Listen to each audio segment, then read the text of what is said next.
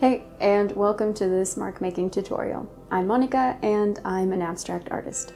Adding marks to artworks is one of my favorite things to do when I'm painting. It can make a flat painting pop or have character and add some flow to your composition. And it's just really fun to do. In this tutorial, I'm going to show you one easy mark making exercise that you can add to your sketchbook.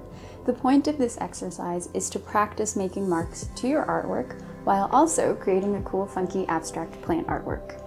If you're just getting started with abstract art or any sort of painting, I highly recommend getting a sketchbook to experiment, play with different compositions and colors, and to practice experimental mark making in a more comfortable and no pressure way. Having a sketchbook not only acts as a great way to get into a creative flow, but also can act as your own book of your own original ideas and references that you can transfer to your bigger paintings or compositions in the future.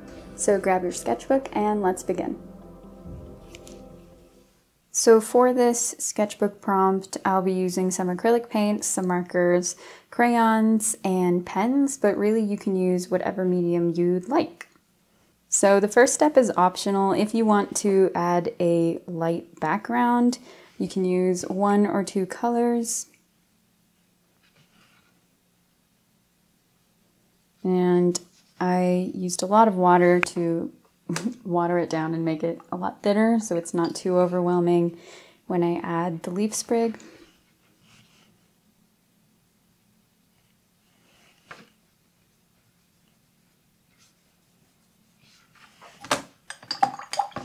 Once your background is dry, you can start figuring out where you're going to add your leaf sprig, and I will be lightly sketching out where I would like it using my crayon, and then I'll outline it with my pen. And you want to make sure the leaves are large enough so that you'll be able to add some marks inside of them. Cool, so I'm pretty happy with that, and I'm going to trace over it using a pen. And tracing over it is totally optional as well. If you just kind of want to leave it pretty light and make the marks pop out a little more, that's cool too.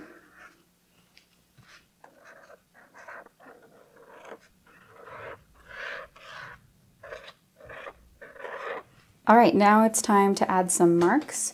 If you wanted to use a specific color palette, you can, or if you want to make it totally random and super colorful, go for it. That's one of the cool things about this exercise is it can be totally random, totally planned. Either way, you're working on creating marks that you can hopefully transfer to your paintings in the future.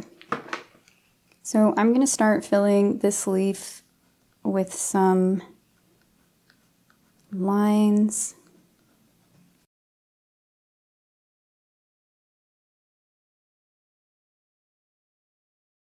A continuous line is also really fun and easy to add.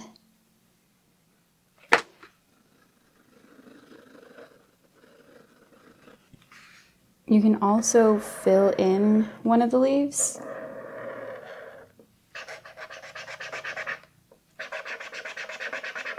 Either halfway or totally filling it, adding some marks on top. Or I kind of like doing this method of splitting a leaf in half and then adding some marks on the other half.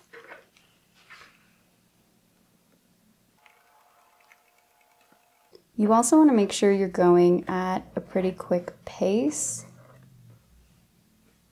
This will sort of make you think less and overthink less about where you're putting marks on the page, allowing you to practice painting and creating in a more flowy state that is a lot more natural.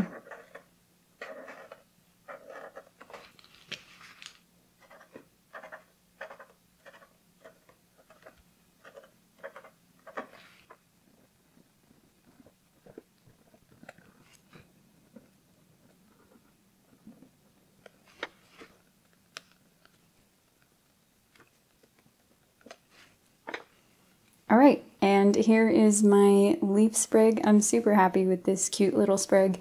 If you wanted to continue adding more marks, like to the background and kind of where there's more open space, go for it. Again, this is just a simple, easy exercise to add to your sketchbook with pretty much no pressure. That's what the goal is to just get your creativity flowing. I hope you were able to have fun creating this sprig and experiment with mark making. It's a great and easy way to boost your creativity and have fun with your art. If you enjoyed this tutorial and would like some more abstract sketchbook prompt ideas, like this video and also subscribe, because this is a baby YouTube channel. And it truly helps and lets me know if y'all are interested in learning more about abstract art and sketchbooking. Thanks again for watching. Go get dangerous and create.